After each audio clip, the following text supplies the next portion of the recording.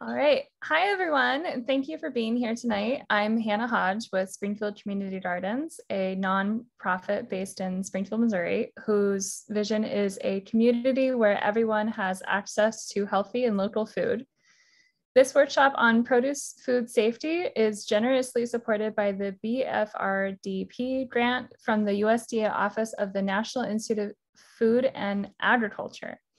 Our speaker tonight is MU Extension Horticultural Field Specialist and Produce Food Safety Specialist, Patrick Byers.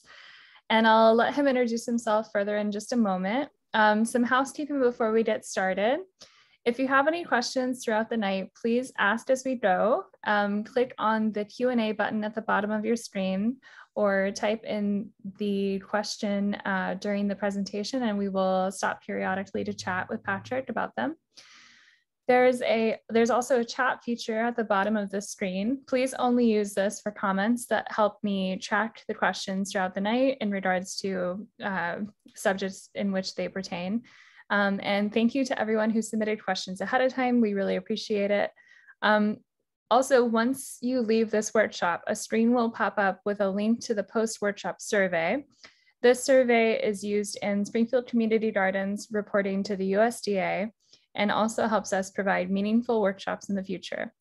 We would appreciate if you would take a few minutes to fill that out after this workshop. If you would like to refer to this workshop later, it will be available on Springfield Community Gardens Agricultural Workshop playlist on our YouTube channel by the end of the week. I'll put it up in the link I'll put the link up in the comments as well as the website and social media. And tonight's exit survey in the chat in just one moment. And that's it from me. So thank you all for being here tonight. And now I'm going to hand it off to Patrick. Very good. Well, thank you so much.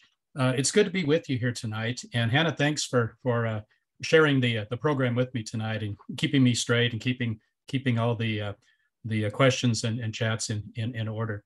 I'm Patrick Byers. I'm a horticulture field specialist with the University of Missouri Extension, and I'm based in Southwest Missouri. And much of my appointment is focused on profitability and sustainability for specialty crop farmers, fruit and vegetable farmers. But I also have an appointment in produce food safety. And anytime I'm invited to do a presentation on produce food safety, I immediately volunteer because it is so important. And it's important that everyone who is involved in our food system have a commitment to food safety. And that includes certainly farmers, but it also includes marketers and it includes consumers as well. So any chance that I can have to participate in that awareness, I'm happy to do so. So I think at that point, let's go ahead and bring up the presentation.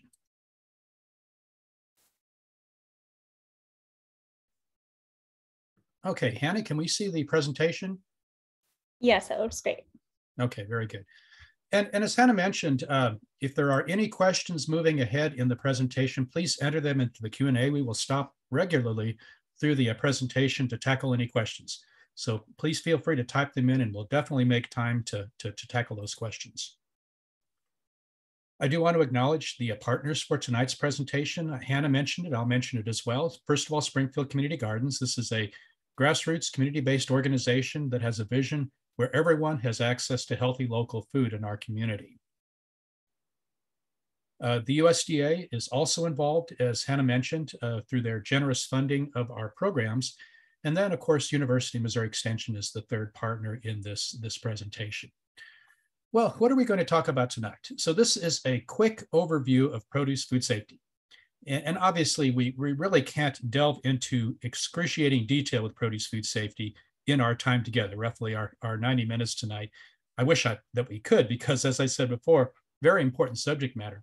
But we will talk about all of these topics tonight, and hopefully they will generate some questions among those of you in attendance, and we'll tackle those questions. Please feel free to also reach out to me at any point following the presentation if you have any questions related to produce food safety. My contact information was on the title slide. It'll also be on the closing slide. So first of all, we'll talk about why we should be concerned about produce food safety. Then we'll talk about what can make you sick, quite frankly.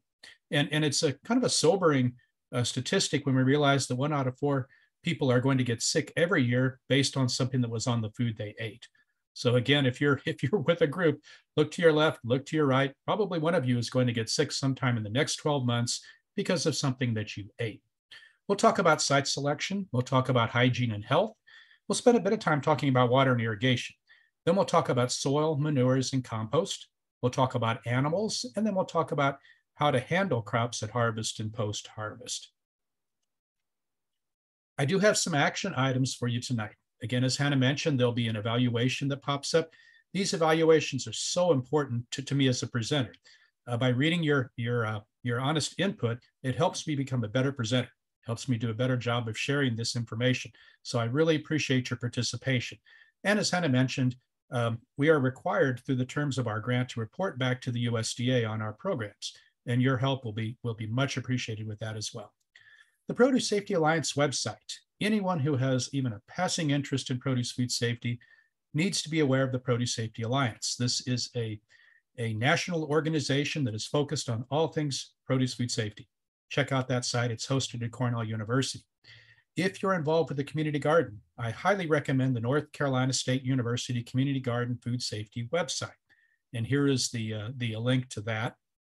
I want to mention that if you are serious about produce food safety, as I mentioned tonight, we'll be introducing produce food safety, but we have an excellent program coming up June 21st and June 23rd, 2022, this year, next June, this coming June, actually. And this is a Food Safety Modernization Act Produce Safety Alliance training. This will be an 8-hour exposure to produce food safety, much detail, valuable program. If your farm is subject to the produce safety rule, this satisfies the requirements for your training. So please feel free to join us. The registration site is listed here as well. And as I mentioned, moving ahead, if you have any questions regarding produce food safety, please reach out. I'd love to visit with you further. Okay, first of all, let's talk about why we should be concerned about produce food safety. Again, 1 out of 4 Americans will get sick each year based on something that they ate. This is 76 million illnesses, 325,000 hospitalizations, and regrettably, 5,000 deaths per year. And to be honest, these numbers are actually an underreporting because the symptoms of foodborne illness frequently mimic the symptoms of other types of illnesses. And there are many, many, many illnesses that are not attributed to the correct source, which is foodborne illness. If we look at some data from the Food and Drug Administration in the period of time from 1996 to 2014, it's interesting to see which produce items were implicated in foodborne illness outbreaks. And if we look at this pie chart, we'll notice that there are 2 groups, sprouts and leafy greens, that are responsible for nearly half of all reported foodborne illness outbreaks. But we can see there are lots of other slices to this pie: melons, tomatoes, berries, herbs, cucumbers, and others are all been associated with foodborne illness outbreaks during that period of time. And notice too that there is a section called unknown. So nearly 5% of foodborne illness outbreaks were never traced back to a specific produce item. Quite frankly, the agencies that focus on identifying foodborne illnesses and minimizing the impact of foodborne illness outbreaks are somewhat like a CSI, like a crime scene investigation, where they're looking at all of the data that is at hand, trying to figure out what caused the problem and how widespread the problem is. And unfortunately, there are a number of cases where we know it's a foodborne illness, but it's never traced back to the particular produce item. But again, looking at this pie, notice that there are lots of slices, lots of different produce items that have been implicated in foodborne illness outbreaks. Now, let's take a look at produce. Why is produce a problem? Why are we focused on produce food safety tonight? Well, there are many types of produce that we eat without cooking. We enjoy eating things such as berries and leafy greens and apples and tomatoes and many other types of produce without cooking. Eating raw produce is healthy, it's delicious, it's something that we enjoy doing. But we have to recognize that anytime we eat something that is not thoroughly cooked, there is a risk. If every piece of produce that you ate was cooked, the risk of foodborne illness would be much reduced. But we do like to eat fresh, uncooked produce. And oftentimes the produce that we grow is in close contact with the soil, and the soil can be a source of contamination. So again, thinking back to that pie chart, the reason the leafy greens have been implicated in in so many foodborne illness outbreaks is partly because they're grown in close proximity to the soil. But other things such as summer squash, strawberries, root vegetables, and spinach are also crops where the part that we consume, the part that we enjoy, is growing close to the soil. Well, can we just wash the produce? Is washing a good idea? Well, yeah, certainly we can wash produce, but research and experience has taught us that once produce is contaminated, it's very difficult or even impossible to clean that produce up. And again, there are a number of reasons for this. Oftentimes produce, because of its physical configuration, has places where contamination can lodge. If produce is bruised or damaged, contamination can actually become internalized. And it can be very difficult or impossible to clean that up. This is why when we focus on produce food safety, we take a preventative approach. Our goal is to prevent contamination. Now, contamination with microbial pathogens, when can it occur? Oftentimes we think about, all of this happens out in the farmer's field. And indeed, contamination can occur in the field or in the garden, but it can also occur anytime a hand touches that produce. So for example, during harvesting and handling, it can happen anytime a produce item contacts a surface that might be carrying contamination. So in distribution, sharing, sorting, and it can also, of course, happen in the home when the consumer takes it home and is preparing it for consumption. So anywhere from the garden to the fork, contamination can occur. We have to focus on the entire chain from the farmer, the garden, to the consumer's fork. Now, frequently, I've had the opportunity to work with urban farms, and so I like to include information in these presentations that is somewhat specific to farming or gardening in urban areas. And so if we look at a community garden or an urban farm, there are several things that are unique to this setting compared to a farm in a more rural area. Frequently in this urban setting, there are lots of people involved. There's leadership, there's volunteers, there's plot holders. The community can walk through the garden at large. And having lots of people involved is definitely a significant risk. We also frequently have free access of animals to these gardens. And certainly it can be invited animals such as pets or domestic animals, but we also have wild animals and we have feral animals that can access gardens and farms in urban areas. Frequently, we don't have as much control over activities in these areas as we do in a rural area on a farm. And then there's unknowns as well. And this particularly relates to things such as previous uses of the site, which we'll talk about here in a moment. And also activities by neighbors. In urban areas, there's always neighbors, right? And so activities going on in a neighbor's yard can impact the safety of produce grown in an urban farm or a community garden. Now, when we talk about produce food safety, we frequently use the term good agricultural practices. And basically, good agricultural practices are common sense approaches to risks. There are things that we can do to reduce the risk of contamination to food. And by following these good agricultural practices, we can ensure that the produce that we enjoy from our gardens or that we market to consumers is safe.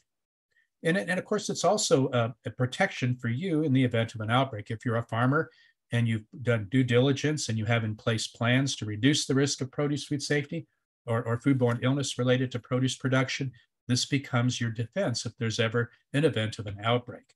And again, as I mentioned before, it's important that all of us, certainly farmers and those growing produce, but also those handling produce and consumers as well, share a common set of attitudes, values, and beliefs around food safety, okay? I always like to point out that when we talk about a community garden, we're talking about lots of things, right? But there needs to be a community food safety culture as well. So again, it's important that all of us take responsibility as we can to growing and handling and marketing and consuming safe produce. Okay, do we have any questions at this point, Hannah? Not at this time. Okay, please, as I mentioned earlier, if you have any questions, enter them into the Q&A. Okay, let's talk a little bit about contaminants and the things that can make people ill. So first of all, we tend to focus on biological contamination when we talk about produce food safety. Now, obviously, that's not the only source of problems, but it is a big concern. And so we have to be thinking about biological contaminants. And these are frequently, in fact, in almost every case, contaminants that come either from people or animals. And you've seen these names before. You've heard these names if you follow foodborne illness outbreaks, but pathogens such as E. coli, Cyclospora, hepatitis A, Listeria, norovirus, Salmonella, Shigella. These are all organisms that if you consume them, pathogenic forms, you can become ill. And so we oftentimes think about these first. Now, as I mentioned, these come frequently from people or from poop.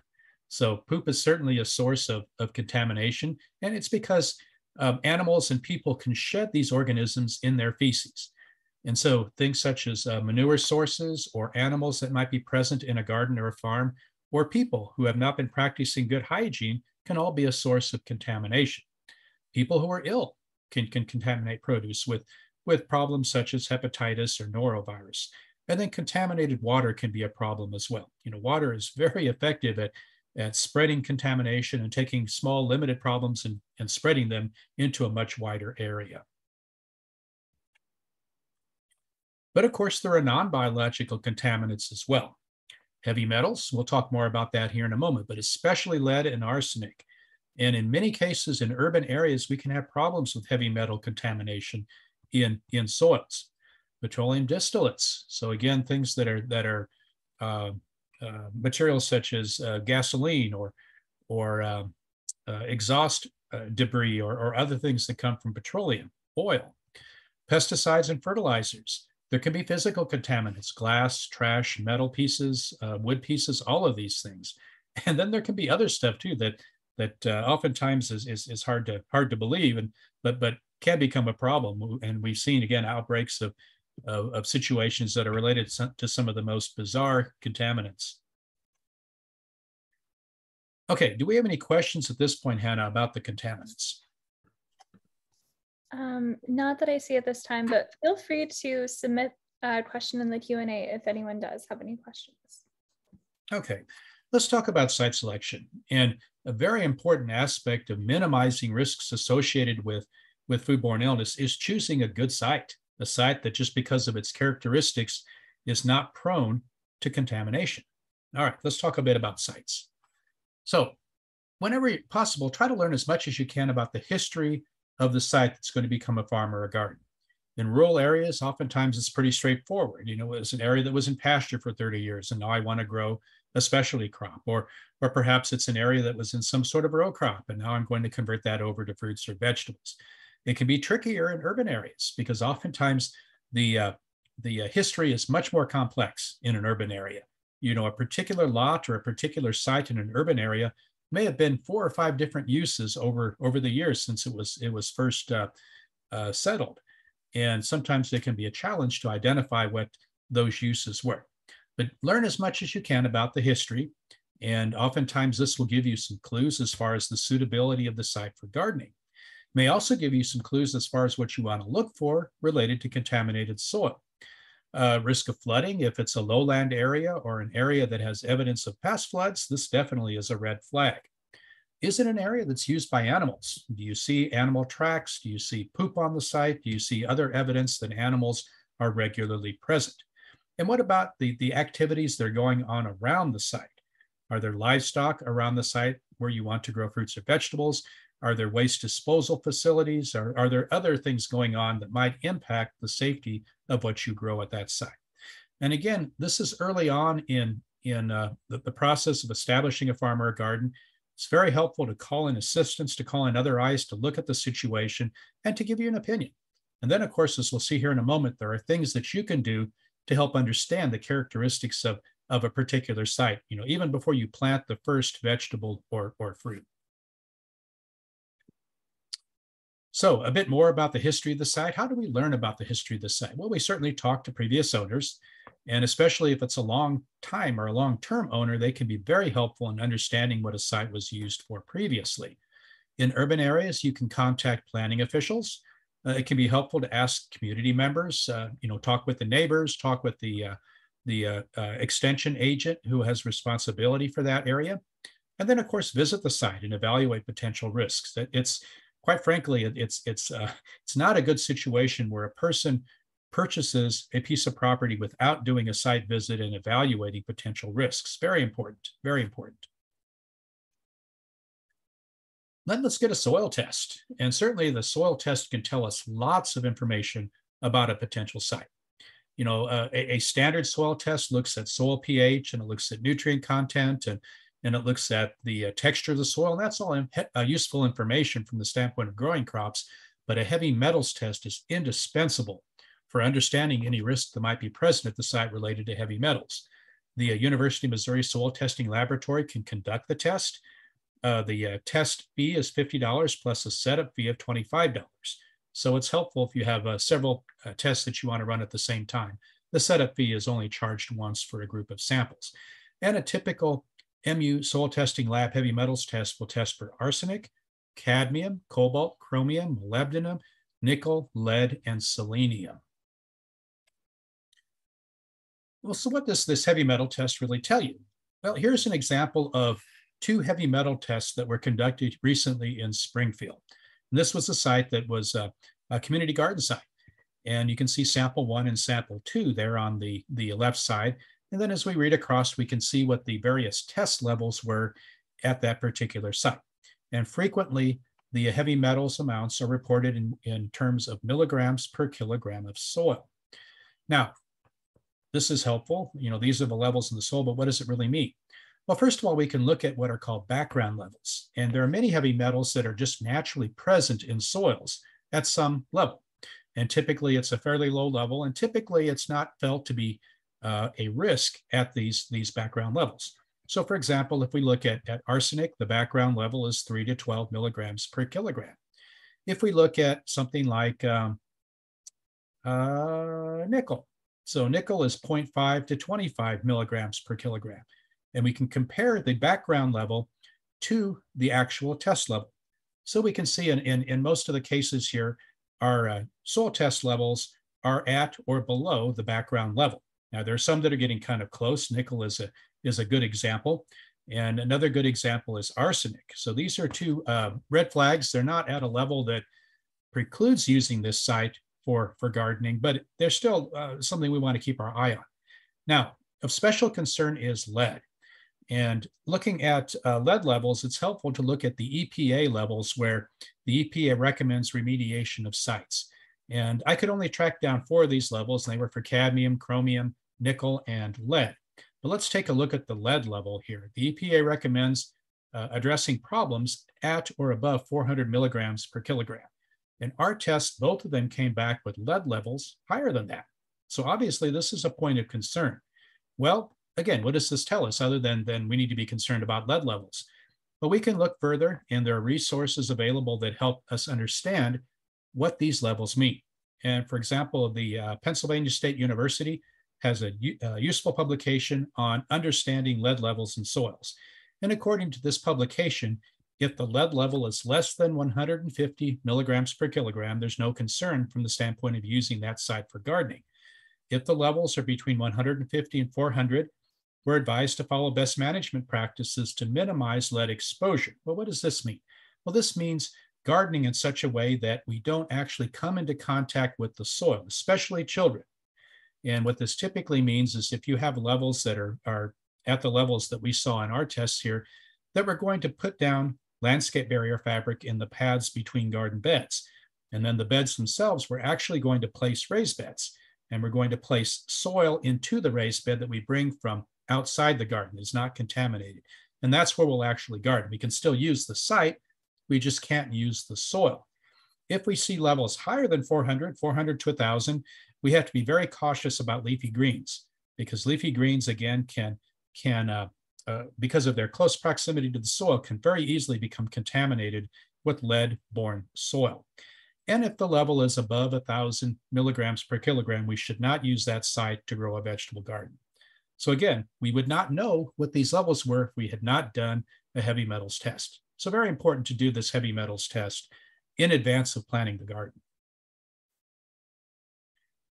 Now, what can we do to lower the safety risk? Well, first of all, we want to be sure to store all pesticides and fertilizers in a secure fashion so that they don't become contaminants of the garden or the farm. And this is obviously very important when children are present.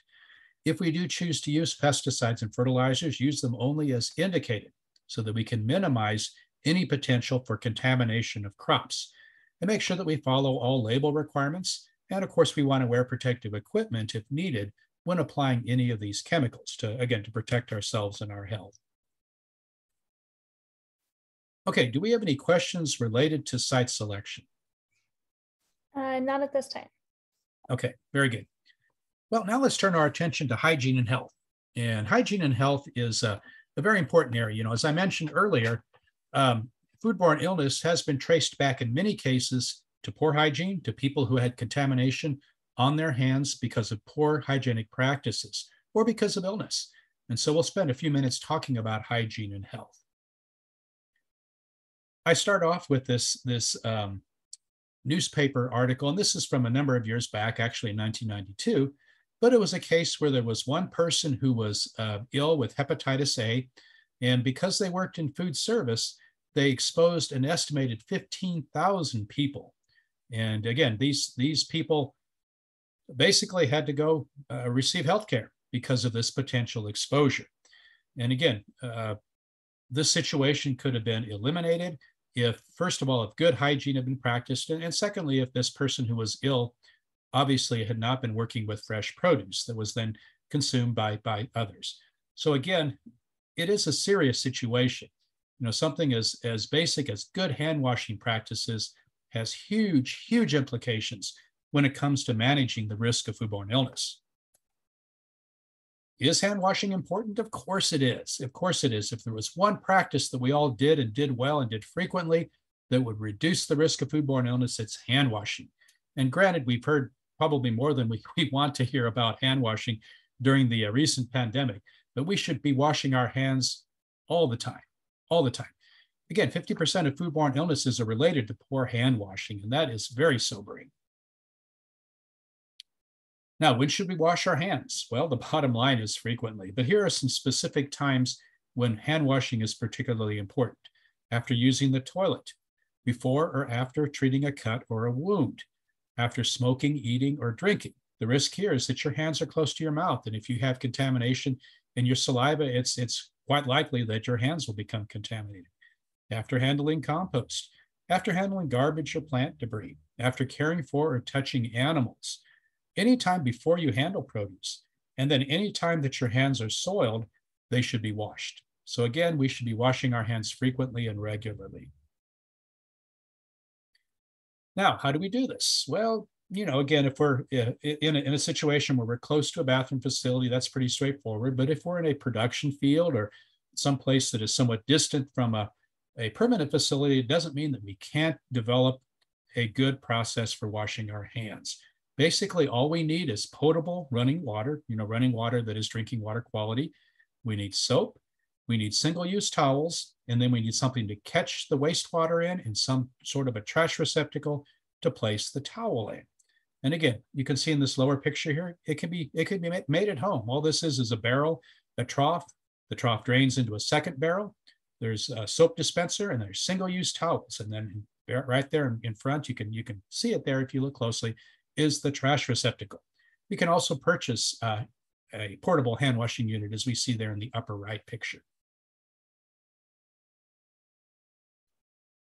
Now, again, we've heard a lot about hand washing during the pandemic, but it's remarkably interesting how few people actually adequately wash their hands. And I've done exercises with audiences where we all take time to wash our hands, and then we use a process using a material called glow germ and a black light, and we can very quickly see the areas of hands that were missed.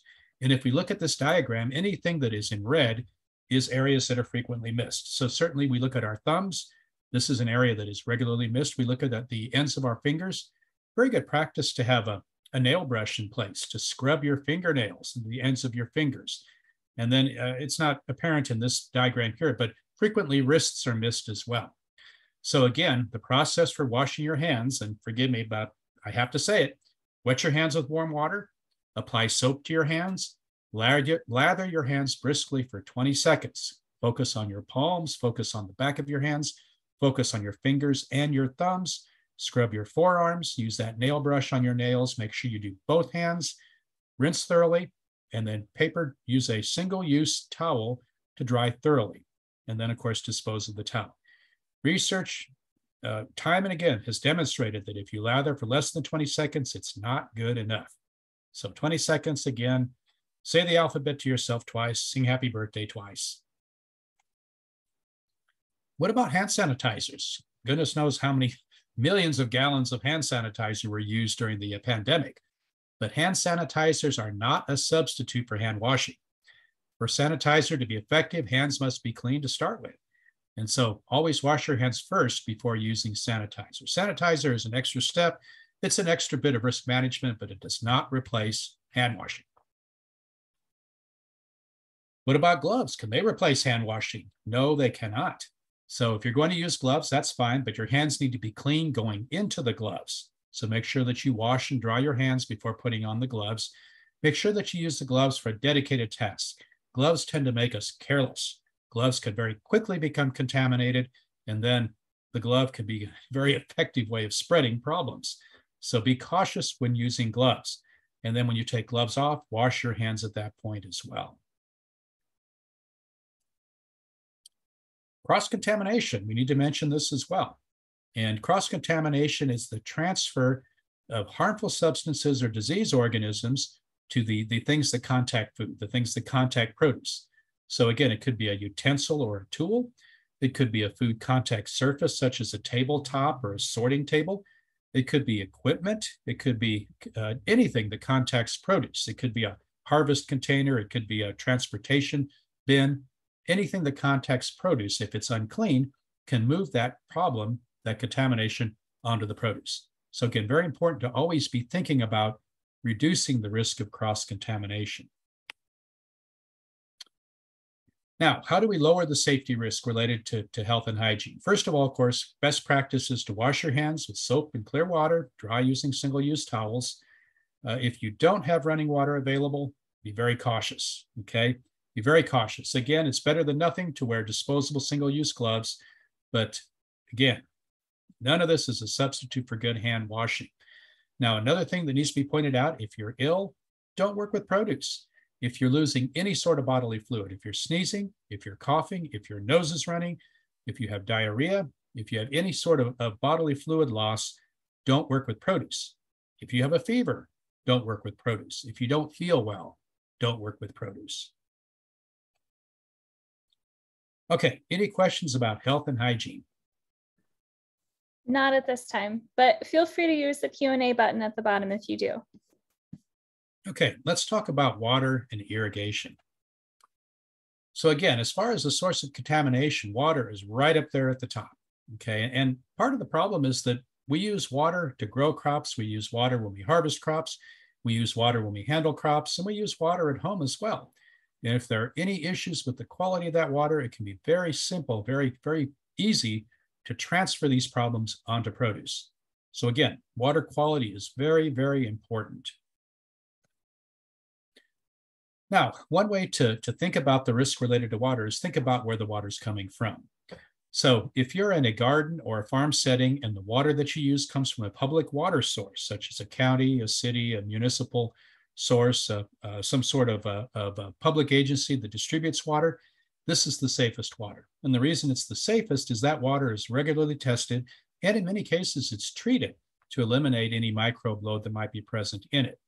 So public water is the safest.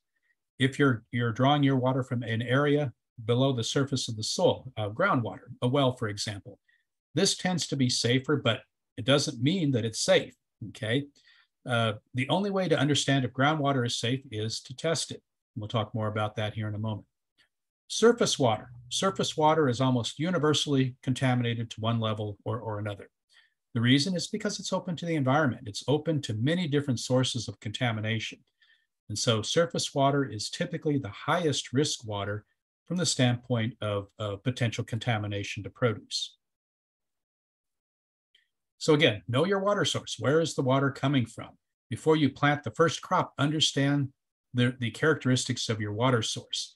If you're using an unregulated source, such as a river, stream, irrigation, ditch, those sorts of things, those carry risk. Wells carry risk. And if you don't test the well, you really can't say with any certainty that that water is safe. Be very cautious about collected rainwater and rain barrels. The rainwater that is being collected in these systems comes from a surface. And that surface, in most cases, is open to the environment and open to contamination. It's been our experience as we've tested water sources, water samples drawn from many different collected rainwater sources. Again, almost universally, they carry some load of contamination. Another risk factor is how we're using that water. And frequently, when we think about water use in crop production, we're talking about irrigation. We're talking about using that water source to meet the water needs of a crop. And anytime we apply that water in a way that it wets the part of the crop we're going to harvest, that carries a risk with it. Typically, the riskiest way to irrigate is with overhead or sprinkler. And if we look at that upper picture, we can see water being distributed through a sprinkler. It's being thrown over the crop. The entire crop gets wet. And again, unavoidably, the water is contacting the produce that at some point we're going to harvest. Flood, which is surface or furrow, carries less risk. Frequently, this water doesn't contact the harvested part of the crop. Again, the exception would be root vegetables.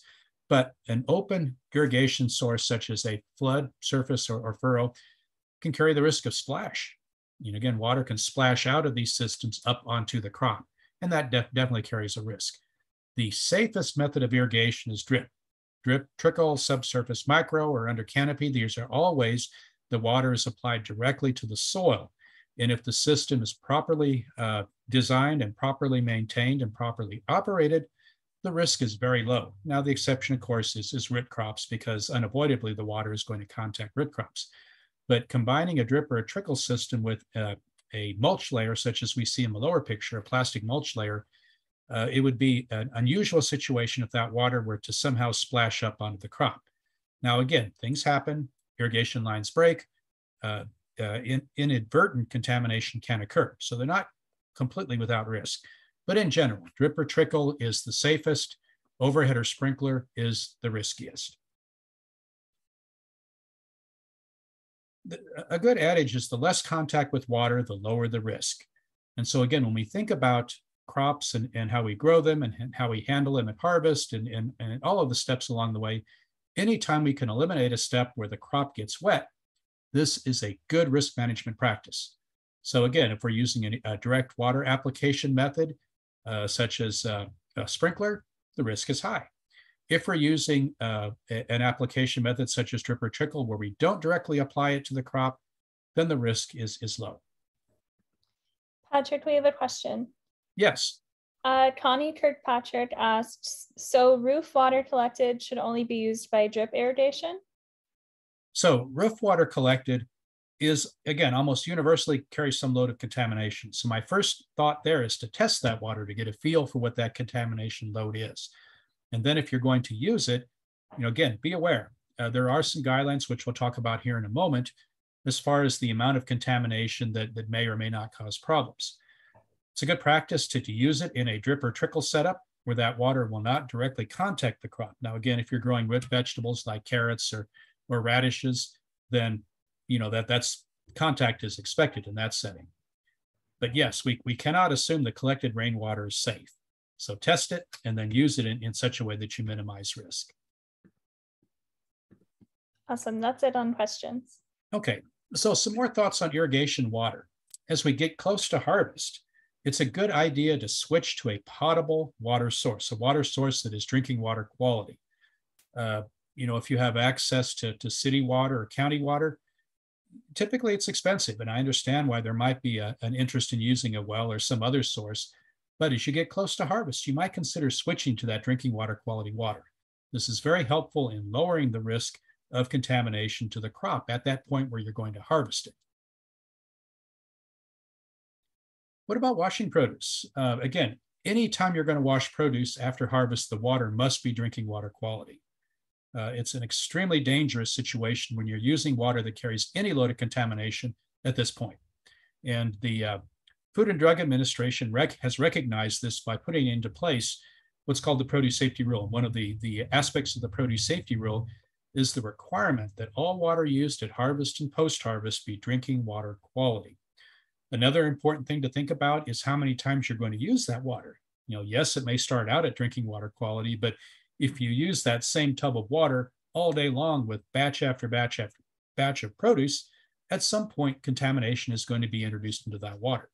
So using that water just once is the best approach, okay? If you are using that water for more than one batch of produce, then consider using a sanitizer. And there are lots of different sanitizers that can be placed in the water. Make sure that you read the label carefully and you only use sanitizers that are labeled for use on produce. Okay, there are lots of sanitizers that are not labeled for use on produce. And if they don't carry that label and you choose to use them, you're breaking the law and you're also introducing a risk from just using that material. So check the labels carefully, make sure that they are labeled for use on fresh produce, and then make sure you use the right amount. And if you're going to do this routinely, why don't you buy some of the test strips that are used with different sanitizers? And then once you mix up your tank of water, dip a test strip in. Make sure that the color change demonstrates that you've added the right amount of sanitizer to get the job done. Okay, so what can we do to lower the safety risk when we think about water? First of all, whenever possible, let's use a regulated treated water source, okay? If we're using a water source that is clean to start with, we greatly reduce the risk from irrigation.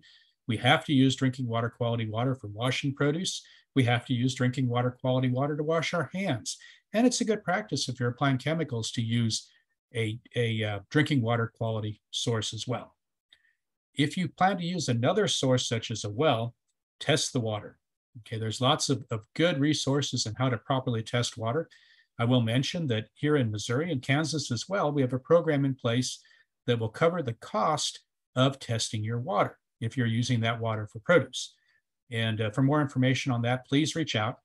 At this point, the program allows you to test as many times as you'd like.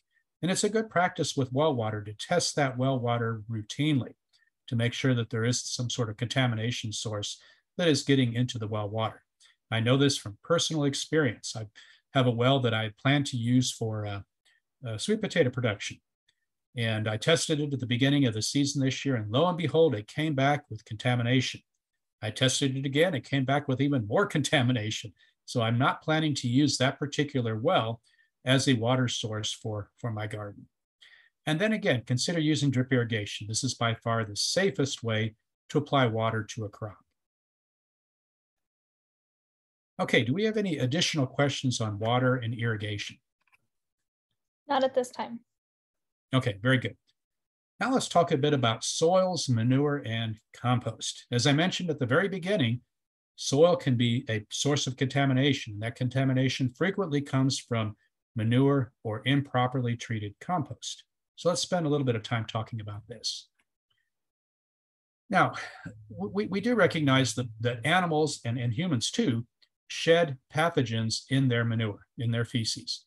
And one of the things that's interesting is we really don't have a complete understanding of how long these organisms can survive in that manure after they've been shed by the animal. We know that it can be at least a year, sometimes longer, but no one knows precisely how long for example, a pathogen might survive in manure after it's been applied to a garden or to a field. So we tend to take a very conservative approach when it comes to reducing the risk associated with using manure on farms and in gardens. We have what are called the National Organic Program Standards, and this is sort of the standard that is being recommended at this point to reduce the risk that's associated with manures.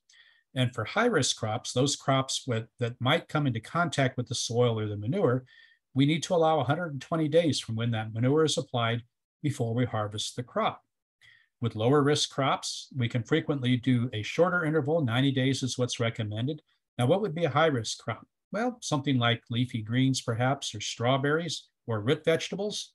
A lower risk crop might be something like trellised cucumbers or steak tomatoes or blueberries or apples, a crop where the part that we're going to harvest is separated by some distance from the soil.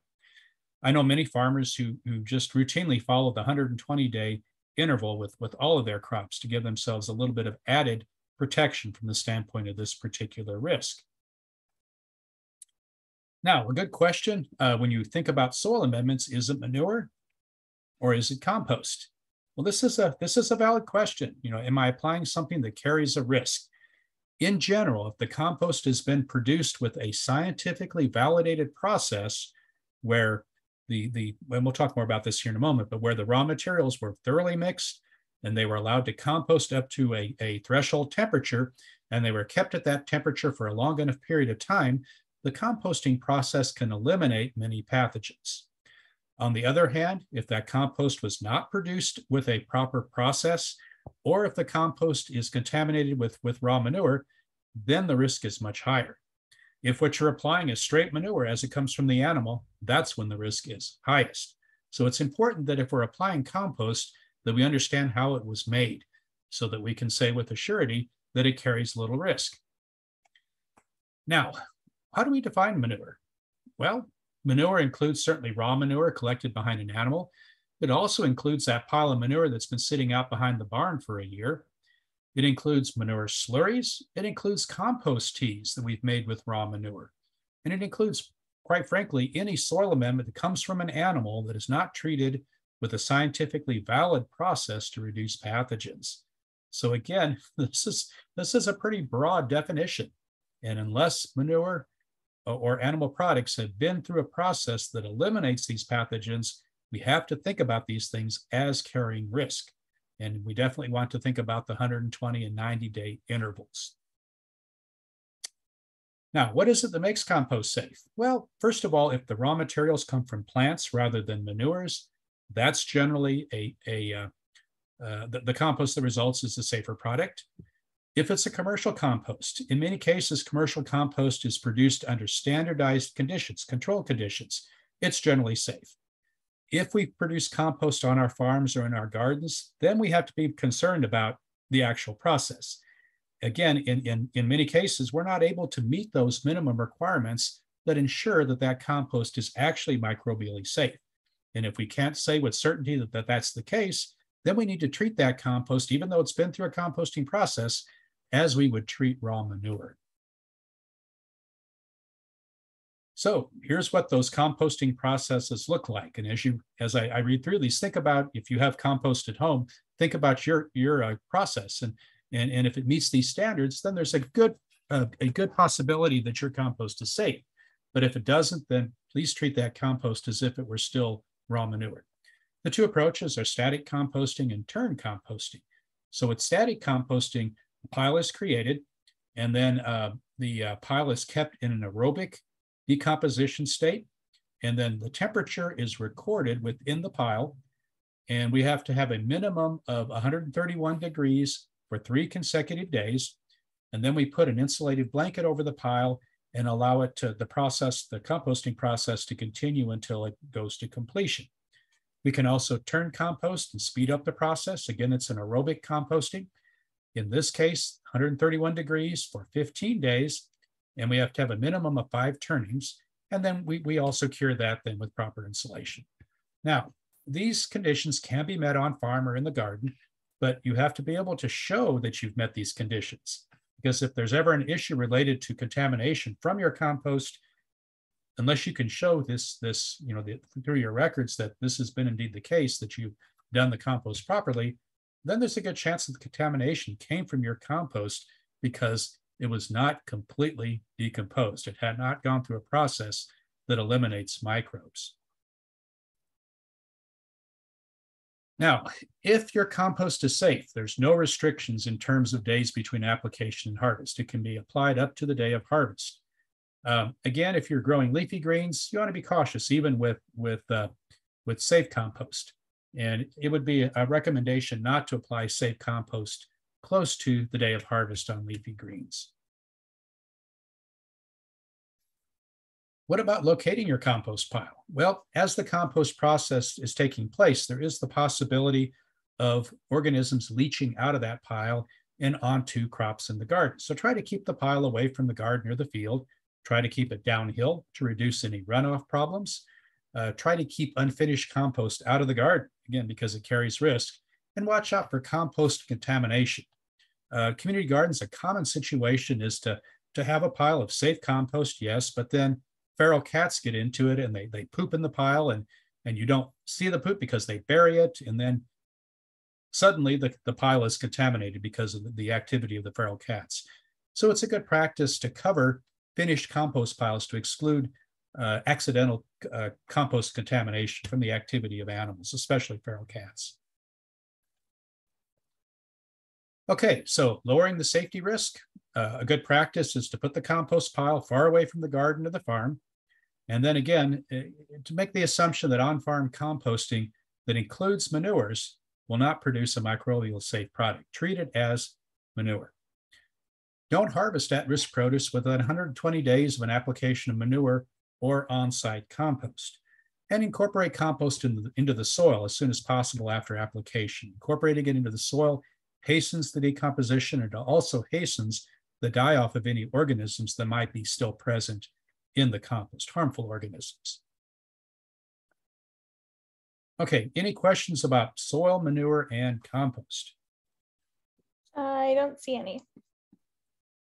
Okay, now let's talk about animals. And the subject that we just finished up, manure and compost, obviously is tied in closely to animals, because animals can present a risk of contamination by their activities in the garden. Frequently, what we're talking about here is pooping, but the presence of animals can also lead to contamination from their bodies, their saliva, from their feeding activities. So we'll expand the discussion a bit. So feces are the primary source of problem related to animals in the field or in the garden. And we want to be very cautious about animals that are present in areas where produce is being grown. And we certainly want to watch for evidence of animals. We're going to be very vigilant looking for poop, for manure, but we're also going to be looking for tracks and evidence that animals have been feeding on our crops. We have to recognize that it can be a challenge to keep animals out of production areas. Certainly to keep animals out of a community garden, out of a field. We can make a good effort. We can put up fences or scare tactics, but even so, we have to be very vigilant to look for evidence of animals being present in areas where we're growing crops. And this is especially true as we get close to harvest. So again, try to keep wildlife out of gardens and farms as much as possible. Some of the strategies are fencing. There are repellents that can be used, scarecrows. There are trapping or lethal methods that can be followed. But again, before using trapping or lethal methods, it's very important to get the proper permits. In Missouri, it's the Missouri Department of Conservation. It's a similar agency in other states. And again, before you attempt to trap a problem animal, you have to do it legally. And so you'll need the proper permits. But again, they're wildlife that can become a problem. Pets can be a problem as well, and so can domestic animals. I've been on many farms where chickens have been given free rein, and this can be a dangerous situation if the chickens end up in produce fields. Okay, try to keep your pets out, dogs, cats, other pets. Keep them not only out of the garden or out of the production field, but keep them out of the place where you're handling produce. I've seen so many situations where cats have been sitting on tabletops, and then that same tabletop is then used to grade or sort produce. So again, unless you clean and sanitize that tabletop, there's a risk there related to cross-contamination. So keep your pets under control. Keep them away from produce fields as best you can, and keep them out of the areas where you're going to handle produce. And then again, keep that compost bin covered so that you exclude animals from the compost pile, especially cats. Okay, so how can we lower the safety risk when it comes to animals? Again, let's use a fence. Fencing can be very effective with many animals. It's not obviously absolute, but it can be a helpful way to keep animals such as deer out of production areas. Keep your pets out of the garden or the field. Keep your pets out of areas where you handle produce. Make a good faith effort. Do the best that you can. Try to prune back areas where birds might perch within a production field. Use repellents or scare tactics. Use fences. All of these can be helpful. A very important practice, and I'll mention it here with some emphasis, is to scout the garden or the field immediately before harvest. Obviously, the closer you are to harvest, the more dangerous contamination is. So before you harvest, do a walkthrough and look carefully to make sure that there's no contamination of produce from poop or from the activity of animals. And not only you, but train everyone who's going to be out there harvesting to keep an eye out. And if you see evidence of contamination, that area needs to be marked. The Food and Drug Administration does not allow produce that's been visibly contaminated with feces to be used as food. So be very cautious when you have evidence that animals may have been in a field. If you see evidence, tracks and such, then you want to be very vigilant looking for poop. Okay, any questions on animals in the garden? No questions at this time. Okay, well, let's wind up with some thoughts on harvest and post-harvest. And again, we can do a fabulous job of growing crops. We can be very vigilant from the standpoint of looking for animal contamination. We can have clean harvest containers. We can have all the things that go into growing crops safely, but then we can mess up at harvest and post-harvest. So again, it's a very important time to focus on produce food safety. So some thoughts on harvest. First of all, try to pick your fruits and veggies dry. This is important from the standpoint of the quality of produce, but if you do inadvertently miss a piece of contaminated produce and it's wet, it's more likely that that contamination will then end up on your hands, and then your hands will spread it to other produce items. So try to pick produce in a dry state. Discard produce that has bird droppings or manure on it, okay? And it's also a good practice to discard produce in the vicinity of animal manure. You know, for example, if the neighbor's pet pig gets loose, you know, let's say they have one of those miniature pigs and it gets loose and it ends up in the garden or in a produce field. And when pigs poop, they keep walking. And so you can have a situation where you might visibly see contamination, but it's likely there are other contaminated pieces of produce around where you visibly see the initial deposit. And so it's a good practice to discard some produce in the area around it. Now, how far out do you need to go? Well, the laws don't really tell us that, but you're expected to use your common sense. And a good practice is to consider an area about 3 feet in diameter around where you visibly see contaminated produce. Keep in mind that at harvest and post-harvest, all water must be potable. Make sure that you keep your tools, your harvest totes, your storage totes cleaned and sanitized. Well, what does this mean? Well, when we talk about cleaning and sanitizing, this is a 4-step process. So we always clean first and then we sanitize. Cleaning means, first of all, rinsing a surface. Secondly, applying a detergent or a soap. Third, scrubbing it using some vigorous activity, then rinsing it, okay? And now we're ready to sanitize. But again, we have to follow the cleaning process first. When we sanitize, then we spray a sanitizing solution of the proper strength on a cleaned surface. I remember working with a group of middle schoolers talking about produce food safety. And I just talked about, you know, cleaning and sanitizing. And then I asked the young people in their own terms to define what cleaning and sanitizing meant. And one student I thought did a really nice job. She said, well, cleaning is getting rid of what we can see, and then we go back and we sanitize to get rid of anything that we can't see that we might have missed. And she was exactly right. That's why we clean first and then we sanitize. Make sure that the surfaces that we're going to put produce on, tabletops, countertops, the bins we might be putting produce in to go back into a cooler, make sure that those are clean and sanitized as well. It's a good practice from the standpoint of maintaining the quality of produce is to deliver it promptly or to use cold storage promptly. You know, these are very important from the standpoint of maintaining quality. And then again, it is so important that anyone who's going to touch produce follow proper hand washing practices. Okay, they obviously should understand how to hand wash, and they should be using proper technique. And then it's important, obviously, to provide facilities so that people can properly wash their hands. Some thoughts on harvest containers. If we look at this picture here, we can see a number of different types of containers that are used for harvesting produce. And if we start in the lower left, we see a plastic tote. And these they're good. They're made out of a material that can be cleaned and sanitized. Now, these are a little bit tricky because you'll notice there are lots of ventilation holes. And it can be, you've got to be dedicated to getting these clean. You'll be using a scrub brush to get into all of those crevices and open areas to make sure that the entire tote is clean when you clean it and sanitize it. The buckets that we see in the middle are commonly used for harvesting produce, and these are excellent because it can be easy to clean and sanitize. It's also easy if you're using a light-colored bucket to see evidence of contamination. Now, how frequently should you be washing and sanitizing these? Well, it's a good practice to do it on a set schedule. Lots of farmers wash them once a day, but you need to have in place a plan in case they get dirty in between routine washings. You know, for example, if you're picking zucchini, which sheds lots of sap and debris, or if the produce has some soil on it, you may need to wash and sanitize the picking buckets more regularly.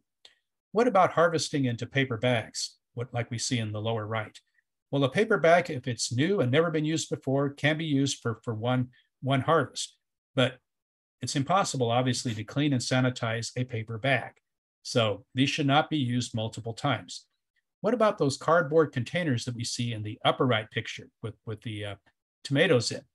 Well, if these are clean and initially they can be certainly used for harvesting, they could possibly be used for more than one harvest. But again, the minute that these become soiled, they should be discarded because they're made out of cardboard. And again, it's hard to clean and sanitize cardboard.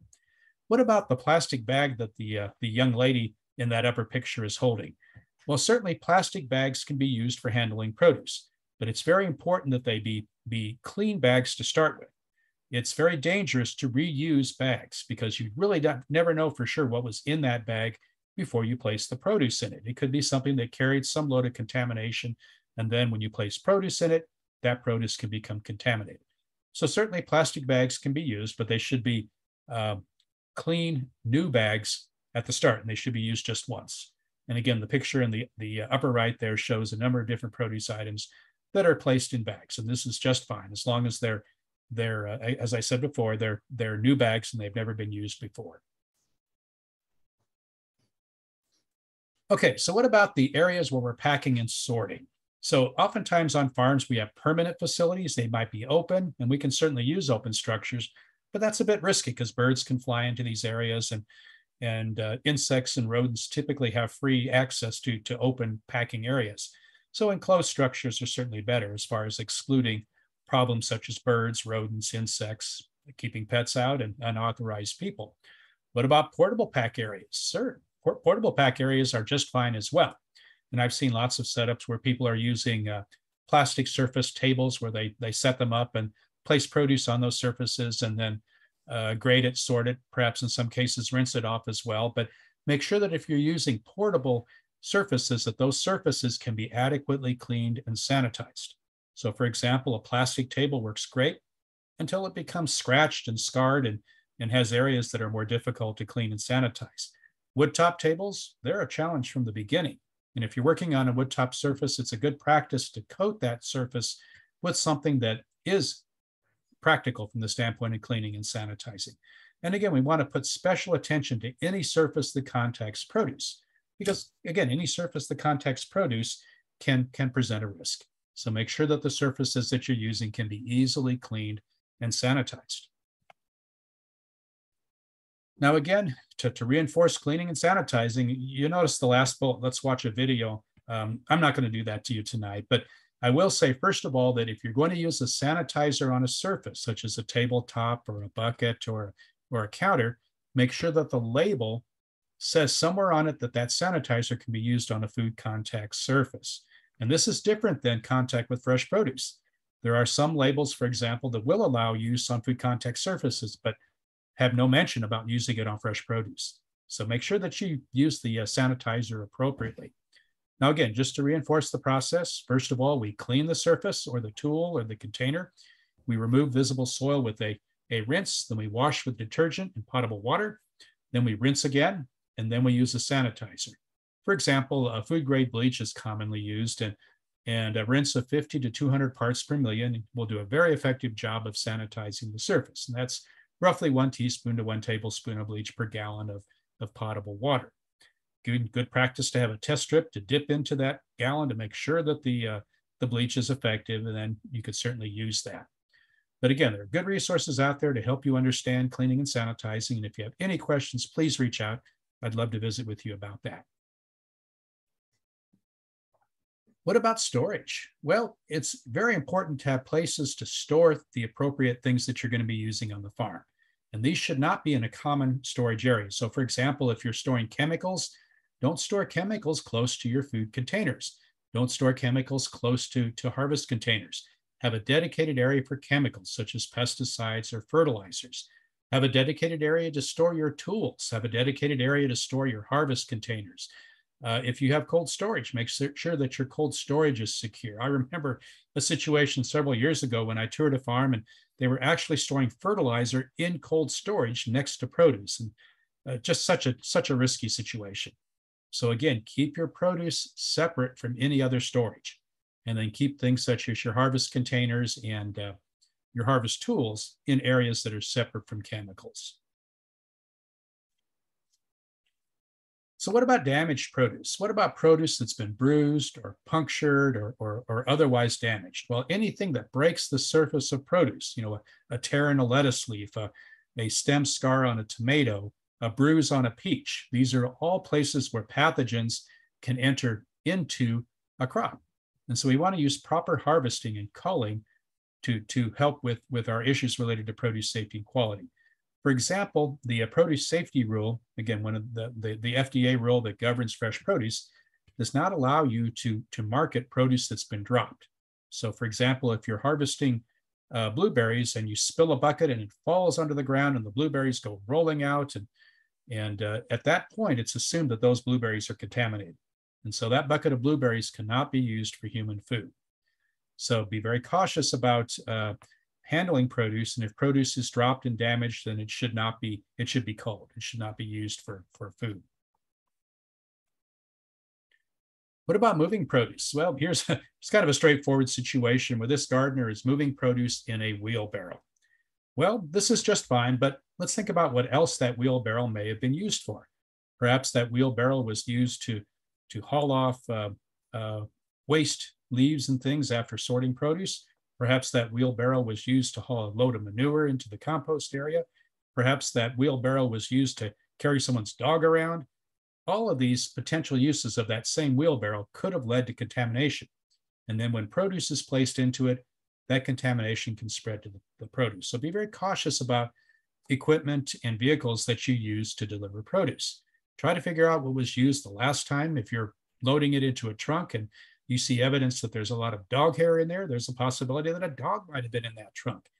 And that area needs to be thoroughly cleaned and sanitized then before produce is loaded into it. If you're using a pickup truck, take a quick look at the bed of that truck and make sure that it's in a clean condition, because we don't want to ruin an entire load of produce because that same truck was used to haul chicken litter away. So be cautious about the vehicles and the equipment that you're using to transport and move produce. Now, there could be situations where it can be hard to adequately clean and sanitize the surface. And if that's the case, let's say this wheelbarrow is a good example, and it's all scratched up inside, and there's bolt hole heads where the parts are attached, and it's hard to clean it and sanitize it. Let's put a layer between the produce and the wheelbarrow. Let's put a tarp there, for example, that's clean, and then put our produce on top of the tarp. We've put a barrier between a potential source of contamination and the produce. Okay, so some thoughts on washing produce. You're never required to wash produce. There's no federal law that says you have to wash produce. And in fact, as I said earlier, anytime that you can avoid contacting produce with water, that is a risk management practice. But if you do wash produce, use potable water only, okay? Immediate use, yeah, certainly it can be washed. If you're going to be delivering produce and you don't have to wash it, then don't wash it. It can be helpful in a setting such as a farmer's market or something like that to mention to your customers that the produce hasn't been washed, and it's probably a good idea when they get home to wash their produce. But you are not required as a farmer or a gardener to wash produce. Okay, so how can we lower the safety risk? Well, some of the things we can do, we can wear single-use gloves when we're harvesting. That helps keep produce clean from the standpoint of health and hygiene. Make sure that we're putting our produce into clean containers. In the case of paper, cardboard, or plastic, those should be single use, or it should be a container that can be cleaned and sanitized, such as those plastic buckets that we saw earlier. Make sure that hands are washed before harvesting, and make sure that the hands are washed whenever they're contaminated. Do a thorough scouting of the garden or the farm before harvesting. You're looking for manure. You're looking for evidence that there could be a problem. Make sure that work surfaces, tools, and equipment are cleaned and sanitized. Make sure that your transport equipment and your vehicles are clean as well. Okay, do we have any questions at this point on harvest and post-harvest? We don't have any questions, but I do. I was just wondering, what are your thoughts on vinegar, washing your produce in vinegar? So I don't see any problems with using vinegar. Vinegar is not a particularly effective sanitizer, particularly when we're going after pathogens like E. coli or salmonella. But I don't think that's going to cause any problems, and it may certainly be helpful against weaker pathogens. But I wouldn't rely strictly on vinegar to solve issues related to produce contamination. Do you think that the use of vinegar can cause the produce to age faster? You know, Hannah, I don't know that I know the answer to that. Anytime that we expose produce to chemicals, there is that risk, certainly, that it could speed up the respiration or the sort of the processes that lead to the degradation of produce. You know, anytime that we harvest a piece of produce, we have to recognize that that produce is alive at that point. And our goal is to keep it alive as long as possible, because that's how we maintain quality. So when we harvest produce, we try to harvest it when it's dry. We try to harvest in the morning while it's cool and the produce is thoroughly hydrated. We try to handle it very carefully as we harvest it and transport it. We try to minimize the exposure of that produce to things like water and chemicals, perhaps such as vinegar. We try to cool it as soon as possible. And then we try to eat it and enjoy it as soon as possible. Those are all parts of maintaining the quality of produce after we've harvested it from the garden. Awesome. Yeah, there are no questions at this time, but everybody feel free to use the Q&A if so. Yes, and so here are the several resources. These are the same resources that I mentioned earlier. The Produce Safety Alliance website, just a wealth of information there on produce food safety. Food safety in the community gardens, that's that site from North Carolina State University. And then the Kansas State University Produce Safety page. And this includes information on where to register on our various food safety workshops, including the Food Safety Modernization Act Produce Safety Alliance training that's coming up in June. So check out all three of these sites and you'll find a wealth of information related to growing, handling, and delivering safe produce. Okay, well, at this point, this is the material that I wanted to cover tonight. And again, here is a chance, if you have any questions, to please put them into the Q&A. And Hannah and I will stay with you as long as you have questions to ask. And then when we finish up tonight, as Hannah mentioned earlier, and as I mentioned as well, there'll be an evaluation that comes up, and we so value your input. So please take just a few minutes and fill that out for us. So do we have any questions at this point, Hannah? We don't have any questions, but Rachel Pendergast does. Thank you so much. Oh, my pleasure. And again, please reach out if you have any questions related to produce food safety moving ahead. My email is here on the screen. So please feel free to email. I'd love to visit with you about produce food safety. It's so important, so important. Do we have any other questions coming in? None at this time. This is a great workshop. Thanks so much. Oh, my pleasure, my pleasure. Well, again, moving ahead, please reach out if you have any questions. And Hannah, I think at this point we can conclude the workshop. So thank you all for joining us. All right, have a good week.